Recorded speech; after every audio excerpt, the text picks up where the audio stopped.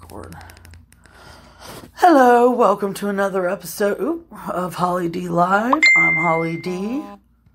And sorry, somebody just sent me a text that said I got a little drunk last night. Hell yeah.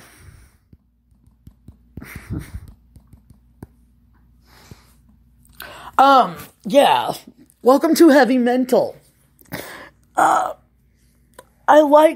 This is like my favorite podcast because I usually do it by myself and I talk about subjects that are really hard for us to talk about. Not like, I have a political podcast or whatever, not like abortion or, those are hard, those are controversial subjects, but, like deep shit, relationships, things that hurt, getting through pain, getting through trauma. And today I'm going to talk about self-esteem.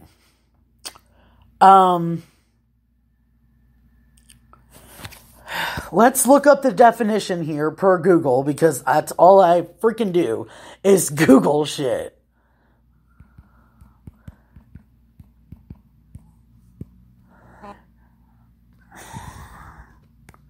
Self-esteem is an individual's subjective evaluation of their own worth. Let's see. The 3 types of self-esteem. Ooh, you learn something new every day. Ooh, I'm going to click on this. Okay, just to cite it, it's from cmbankng.com. I'm just clicking on stuff, guys. 3 major types to be aware of. Self-esteem. It says self-esteem is a person's general sense of their self-worth or value. It basically... Okay. Am I still recording? Yeah? Yeah, it's recording still. It basically... What does it say? It basically means the measure with which a person... Okay, dude. With a person approves or values his or herself. Morris Rosenberg simply described it as a person's favorable, unfavorable attitude towards themselves. Different factors contribute to influence our self-esteem, such as genetics, personalities, life experiences, thoughts, age, health, comparing self to others, social circumstances, and the reaction of others. I like that. Why is self-esteem important? Self-esteem is very crucial in life as it is one of the determinants of success or failure. It is very important because it influences a person's life choices. It plays a significant role in one's motivation in life.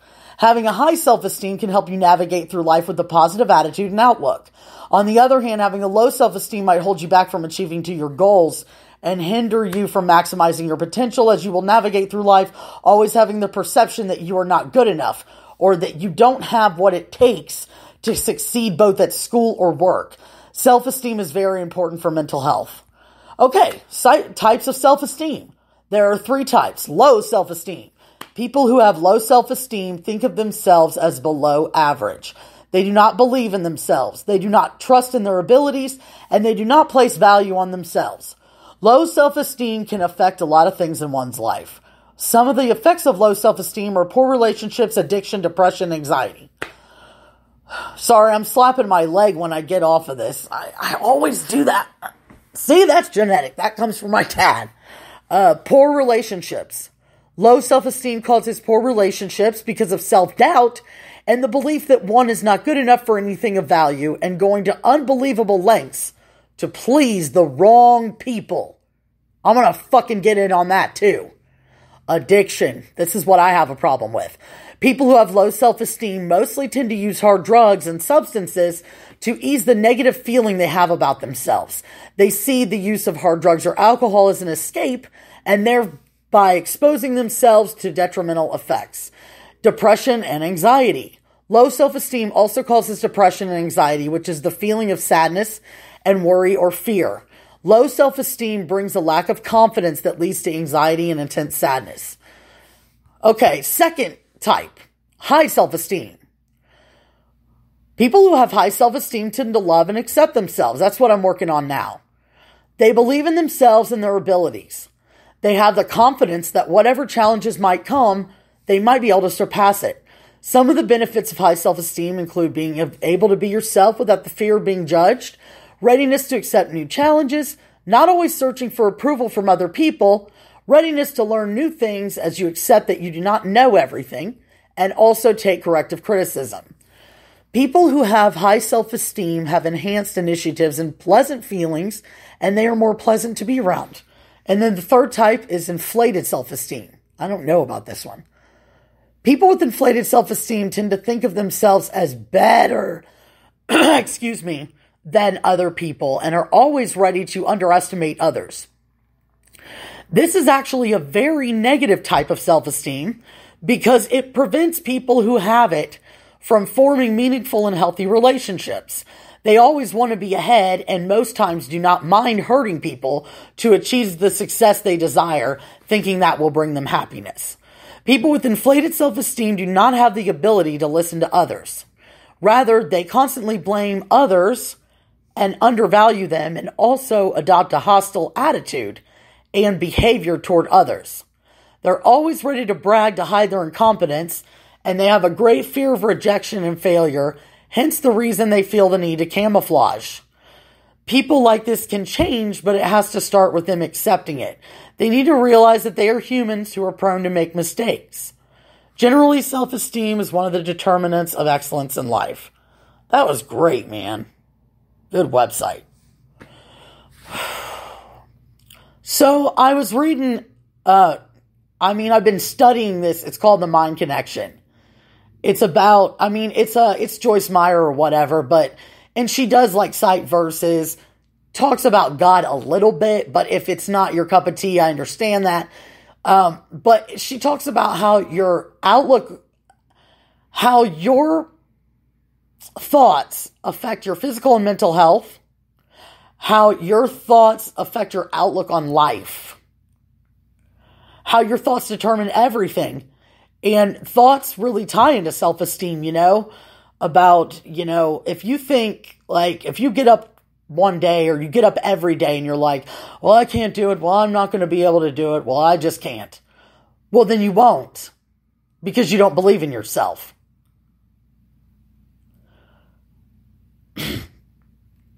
I have bipolar disorder, so I go from low self-esteem to high self-esteem, like in back and forth and back and forth.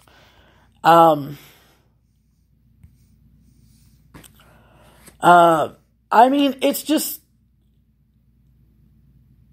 I think people don't have self-esteem because of things they've gone through in life. Like they said, relationships, or you get to an age where you think that it's just all over for you and that you can't have fun anymore and that's for young people and blah, blah, blah. No, it's not. I don't think so. I have a blast all the time. But I think people either have low self-esteem or they're cocky as hell, I swear to God. Like they think their shit don't stink. Like it was talking about inflated self-esteem. They think their shit doesn't stink. Like, I was incarcerated not that long ago with somebody who was like, well, my dad's getting me out and I don't need to know anything because I'm going to be God and you're stupid if you go to jail twice and I'm above it. No, you're not above it. You're in there with everybody else. Welcome to reality. Sometimes I would just want to slap people in the face until they get it, but I'm not violent, so I'm not going to do that. And it's not my job, one day they'll wake up or they won't. But they'll have a horrible quality of life. I'm sick of hating myself. I've done it for too long, man. Abusing myself, destructing myself, self-destructiveness. It just makes things worse, so why not just do better and be better and go in a positive direction? I believe that you can get yourself out of any circumstance. I was homeless for a very long time, and I'm not homeless now. And it took me a long time to get out of that homeless mindset, too, because of the hustling and stuff that goes with it all day. But, I had low self-esteem then.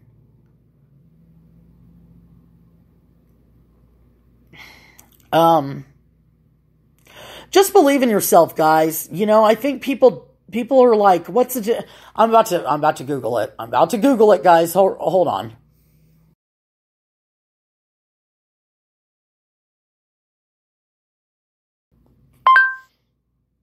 According to Elite Daily, conceited people are often insecure and overcompensate by taking compliments as a given, when in reality, they crave the praise to feed their self-esteem levels.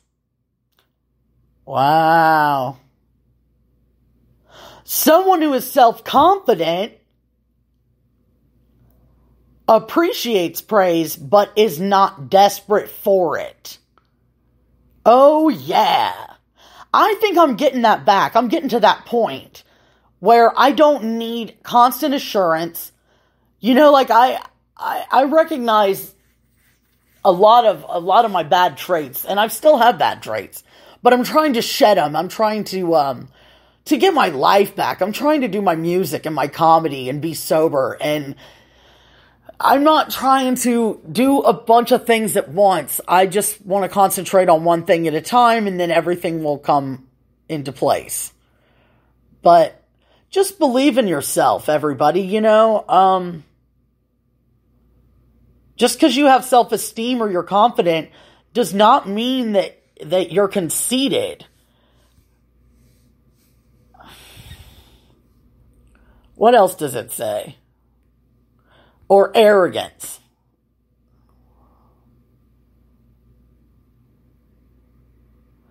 Okay, this is from emeraldworks.com/blog/something.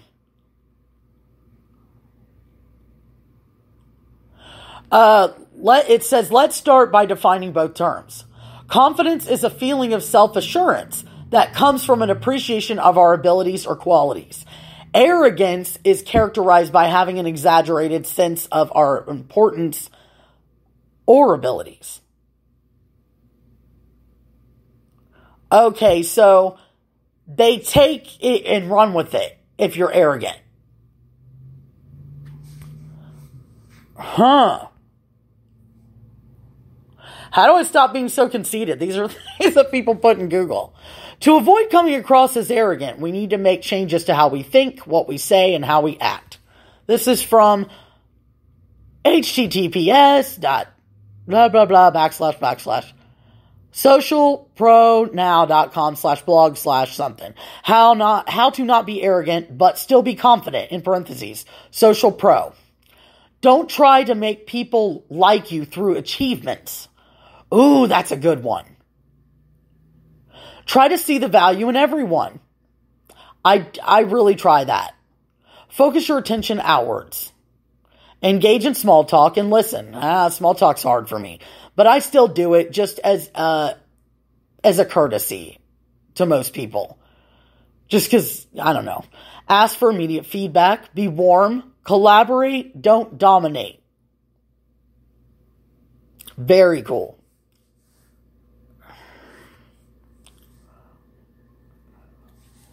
Let's see.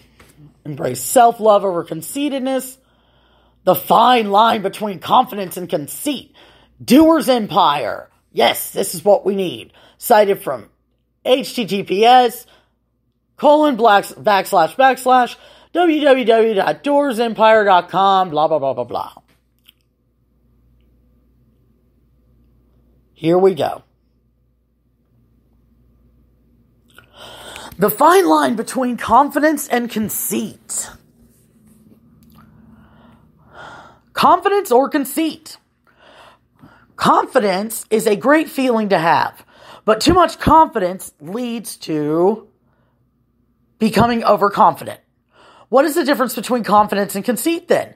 The conceit is also known as vain pride, and it usually results from overly high self-esteem, which, if you're not able to tell, is bad for your progress as a successful human being. Nothing is wrong with believing in you. You should always feel good about yourself and believe in yourself. The problem only starts when you take it to a whole different level and your confidence goes into overdrive, causing you to believe that you are literally the best. That, my friend, is conceit. Conceit, for example, I know everyone loves me.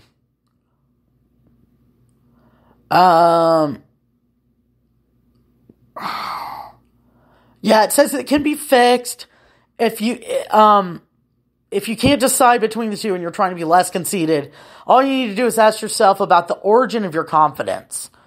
Are you really that good at everything, or are you literally the best? Or is it just that your defense mechanism overcompensating for your weakness? Here's 10 pointers that can help you realize how much of a pain you are for people around you or not. Just be honest with yourself. Okay, you always have to do better than everyone else. Oh gosh, do you know people like this? These stinking one-uppers. Seriously, you need to chill. You can't always be the best, and frankly, there's no need to. Often you have to make up a way cooler story, that was in parentheses, after you listen to someone's cool story or learn about their abilities. You always have to be the best story, don't you? You're always right. You guys hear me? Oh, I hope you're hearing me. You are always freaking right. If someone does not agree, they're wrong. No one can be a more authentic source of information than you, right? I mean, you obviously know more about everything than everyone else. You often find yourself arguing with people about things you don't even know because you just don't want to end up losing. God, my ex was like that. In a conversation, you speak more than you listen. I used to do this, but I've learned to listen, and now I just want to listen all the time. You have something much more important to say than the person who is speaking, and you just can't wait till they finish speaking, so you interrupt them.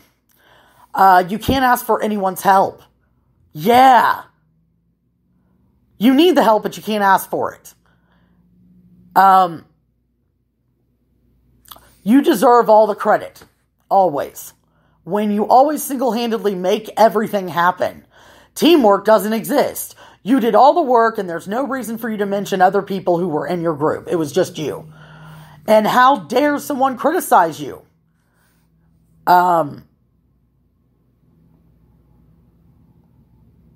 You don't accept constructive criticism. You think it's bullshit. You're so great that everyone is just jealous of you. Yeah, I'm getting it.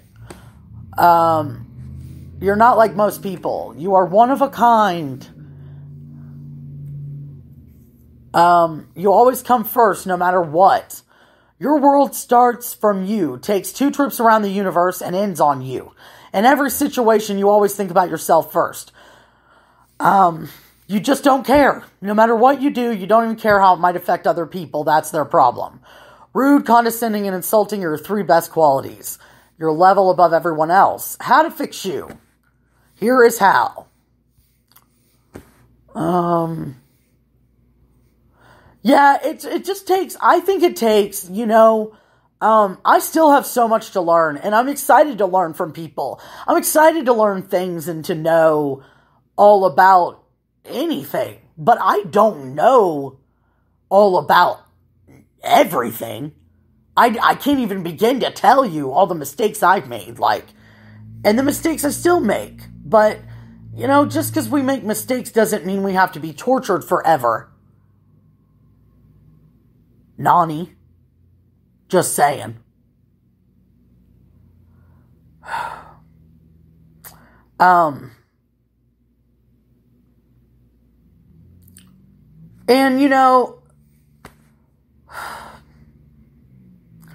when somebody doesn't want you that you really want, and they know that you want them, that can affect your self-esteem. That's my situation. Yeah, you all know that Nani and mine's breakup just hit me the hardest. I fell off into space. I think I just now came back to the planet. That's how gone I've been. And I've done some not so nice things. I wasn't respectful to her. So I get it. I get it why she hates me. I get it why she has no feelings of animosity or I get it. I get it. I disgust her, and I know this. And the only reason I know this is not because I'm getting it from other people. It's because I know. I can feel her energy. She's my twin flame. And she will always be my twin flame. And I know it sucks. I know it sucks to be her because I'm her person and I'm just a horrible person and all that. But that's my person. And maybe everybody's like, well, no, it's not because she'll never take you back. Then if I found, listen, I want to make this abundantly clear. If I have found my person, nobody can tell me that I need to get over it and move on. Because trust me, I've tried. And there is no moving on. For her, good for her. I want her to be happy. I want her son to be happy. I want her whole freaking family to be happy. But if I don't, I just met someone when I was incarcerated that I had feelings for, and that's the first person since Nani, and that didn't work out. We're squashed. It's done, and at the end of the day, I'm not comparing everybody else to her, but that's how good she was, guys. When I say she's the best, I'm not in, she was the best. She is the best. She's an amazing person. One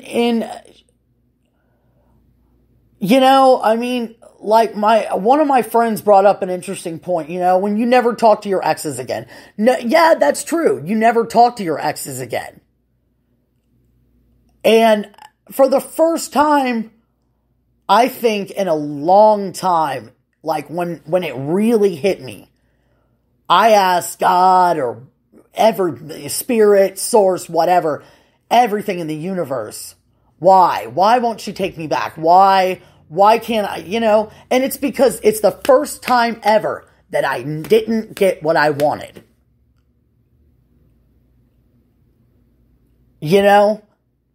I had a spiritual awakening of sorts about 2 years back. And I was a selfish person. I still deal with that. I was very blowhardish. I was arrogant. I was a lot of things. And now I try to be more caring and compassionate. And she taught me how to love. Because she showed me unconditional love. And I didn't know it before her. And I freaked out. And I talk about doing everything wrong. If you ever feel bad about something you've done in a relationship, just message me because, everything you could do wrong. I lied to her about everything in my life. I lied to her because I was a compulsive liar and I've been doing it since I was 8 years old. And it just got out of control. And part of being truthful and being honest with yourself and part of self-esteem is knowing when lies hurt, man. And I just said no more. I have a support group for it that I go to sometimes, when I want to talk about it. It's called Daily Strength. And it really helps. But oh crap, I gotta plug my phone in. But yeah, just believe in yourself, guys. And I'm sorry. I'm sorry I went off tip about, my ex, but I deal with that every day. I'm miserable. And it's not because I don't have her, it's because I'm not good enough for her, even so. No, but that's my self-esteem talking. You know what I'm saying? We all struggle with things, and I just want to let you know that you're not alone. That's all I ever want you guys to know is that don't go at it alone. Because even though I live alone, things like that, I felt lonely today, but I don't necessarily feel like I'm all by myself. I have friendships And I have people that love me, man, and care about me. And they don't care if I lied. And they're not going to throw it in my face. And they're not going to just do something to spite me. And they're, you know. But that's the one lesson I learned in this life. Like, I don't deal with regret because in Natural Born Killers, he said it's a wasted emotion, and I agree with him. Regret and worry. It serves no purpose. And that doesn't mean that I'm not sad about what I've done, that I don't feel bad about it. I feel remorse. I deal with it every day. And it haunts me. But I don't let it get in the way of my day. Does that make any sense? You know, I'm going to pee. I just don't care. Like I said, this is an improv. And I don't stop this. I rarely stop this for nothing. Sometimes I'll pause it and I won't come back and I'll forget about it. Just because I go squirrel. But, you know, I don't know, guys. Even if nobody listens to this, this is therapy for myself. You know, sometimes, like, I don't want to write it down. I want to say it out loud, man. Like, with tone. And I want to say it strong. And I want to get it out of me, man. So I don't have to think about it all the time. And keep it all pent up inside me. You know? I loved Nani. I loved her. I did love her. I was mean to her. I was disrespectful to her. At times, I could have mentally abused her and did not mean to, but nor know it. But it's possible that I did. And I know what I've done now. And I know what hurts people. And that your actions do affect other people. And I've changed because of it. And if I didn't have that spiritual awakening because of the breakup with Nani, I don't know where I'd be right now, man. I'd be some fucking blowhard, you know? Just walking around the bar being a fucking cat lady. And I'm cool with being a dog lady, man. You know, I keep my heart open for other relationships, but there hasn't been one for me. Not since her. And I'm sorry, but I will always compare them to her. And she cannot be touched in that area. She was the best. She was supportive of everything. She was trusting. She was a badass. She's a catch. And anybody who's with her should be lucky to have her. And God, seriously, God bless her. I don't care what she's done to me, what she said about me, I don't care. You know, God only knows what the fuck that is. But, you know, I say what I gotta say in these fucking podcasts. And if you don't like it, then fucking go to another podcast. Because I don't give a shit. I'm not the best, and I'm not a fucking professional. I'm not a psychologist, nor am I licensed. I'm not a therapist. I go to therapy. I'm just trying to get through life the same way everybody else is. You know, and it's hard because I never thought I would have a family. And I finally get one. God finally gives me one, and I fuck it up so bad that I'll never have it again. Like, not like that.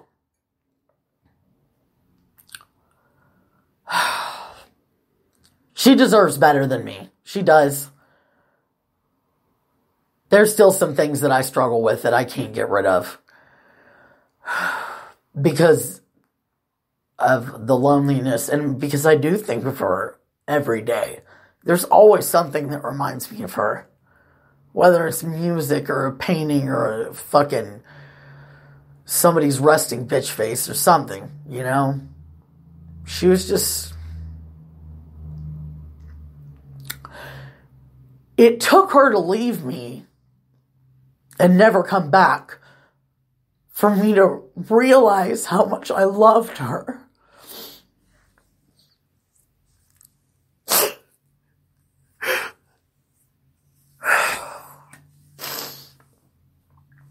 It's time to face it, I've been running from this for years, and I'm sick of it. I gotta get through this.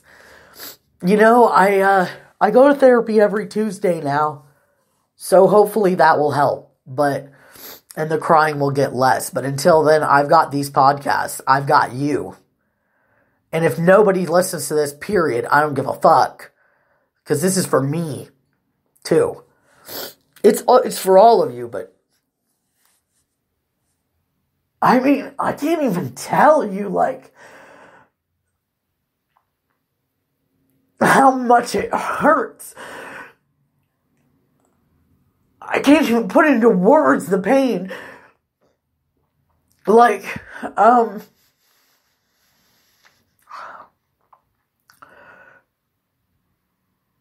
I don't even know.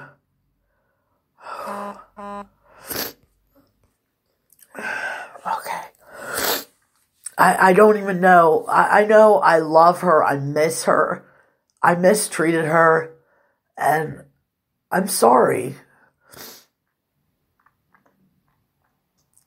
I wasn't ready then. I was a child. Her child behaved more mature than I did. I mean, fuck, Holly. Jesus Christ, you're an immature motherfucker. But that ties into my spiritual awakening. I learned, why am I so the way that I am? Why am I the way that I am? What the fuck is wrong with me? And it's family. It's my blood family. It's the way that they are. They are fucking...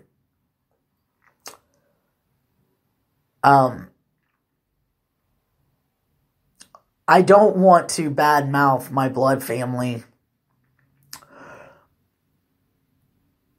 but they can be extremely overbearing. They try to control everything in life. They have to know everything about everything. And here's 3 things that I did that you should never do in a relationship, that I'm never going to do again. Do not throw shit back in their face.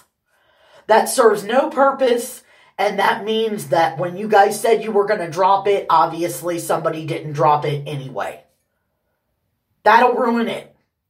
You bring other people into your relationship, and I'm not talking about threesome, whatever. I'm talking about you listen to people's opinions and shit and let them get in on it. So now you've got all these voices in your heads like, oh, in their opinions. Even if it's your blood family, don't listen. If you love them, then you fucking love them and you fucking stand up for it, like I should have.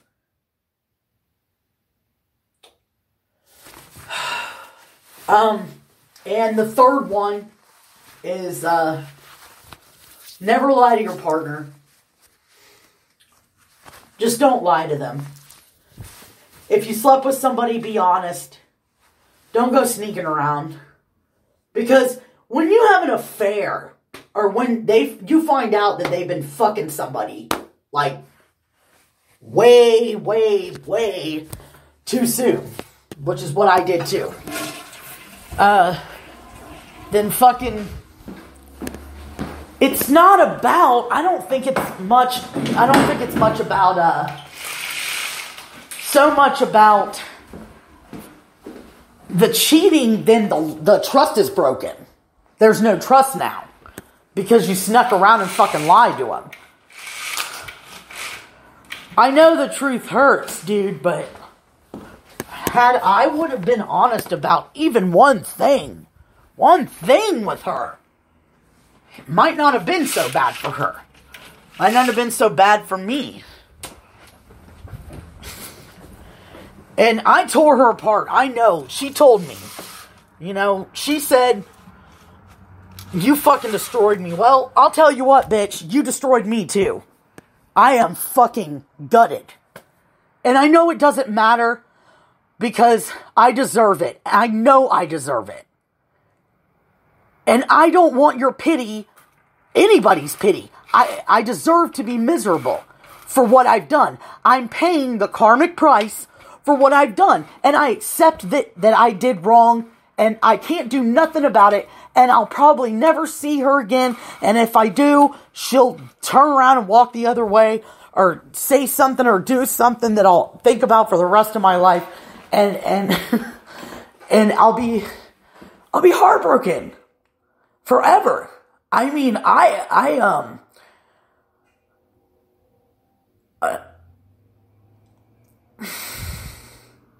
it's not even heartbreak. It's like, I feel shattered. I feel shattered by it. And it's been almost 4 fucking years. And I'm not going to let her go. I'll never fucking let her go. Because I tried to let her go and I can't. I talked to God about it. I tried to move on emotionally. I've been close to people and intimate with people since her. And it's not those butterflies. And maybe I haven't met somebody, but it's like, she was it for me. She was it. Now somebody else is going to be with her, or somebody else probably already is with her, I assume. I don't ask anybody about how Nani's doing because it would shatter me to know who she's with, what she's up to, what the fuck is she doing. I can't know. I just don't want to know. I tried to talk to her like last week or whatever, and I said, are you ready to talk? And she said, what the fuck does that mean? You know? So, she's like, I don't even know what that means. And then she didn't even read my shit. But that's cool. Like, that's fine. Because she probably thinks, here comes an avalanche of bullshit, because that's how much Holly fucking lied to me, and I just don't give a fuck about her anymore. I get that. I did stuff for attention, all sorts of stupid shit. It's just, wow, man. And negative attention is still attention, guys. So, if you can't be happy with your motherfucker, guess what? I guess us in human nature, we just want to fucking fight. We just want to fucking fight with them. And that's totally unhealthy for any relationship. And I mean, I didn't fight. I had problems with addiction back then. You know, I mean, it wasn't on hardcore drugs or anything like that, but it was just, oh man. It was just a lot. And I am going to publish this.